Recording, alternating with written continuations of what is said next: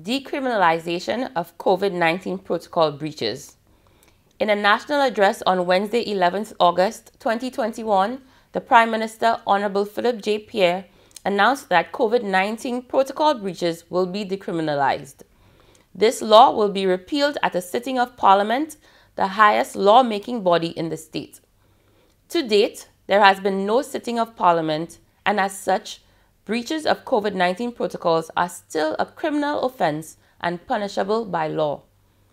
Honorable Pierre further explained that persons who had previously arrested, charged, convicted for COVID-19 protocol breaches will have their records expunged. An appeal was made to persuade and encourage citizens to comply with the protocol guidelines instead of inflicting threats and punishment. The Prime Minister intimated that he understood the struggle of many who have been called to do what does not come naturally to them, and so there must be compassion and empathy. Together, let us recommit as a nation with a steadfast resolve to observe the regular washing and sanitizing of hands, social distancing, the wearing of masks in public spaces, and the avoidance of large crowd events.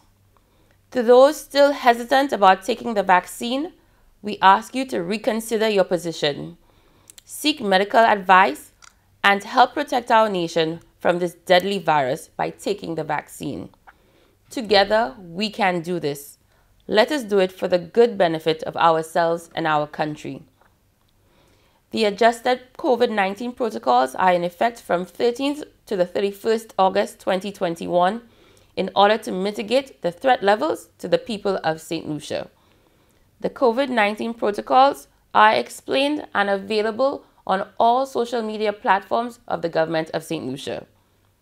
However, the public is encouraged to use the hotline number 311 if they have any queries or concerns.